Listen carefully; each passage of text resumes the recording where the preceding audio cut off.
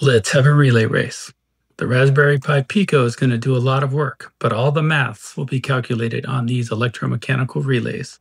What we're going to do is find the first 100 primes, and we're going to time the operation. So let's get it going. All right, we're off and running. It's really quite amazing that you can find prime numbers just by using switches. This is going pretty well, although it's way easier to find smaller numbers than bigger numbers.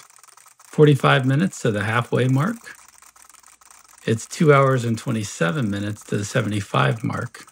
It's been 5 hours and 39 minutes of clicking. Oh, thank goodness. It's over. 5 hours and 39 minutes to find 100 primes. It's possible that people can sit down with a pen and paper and do better. I'm not sure this one's going to win. Now for the modern Apple M4 processor. The code is written in Python.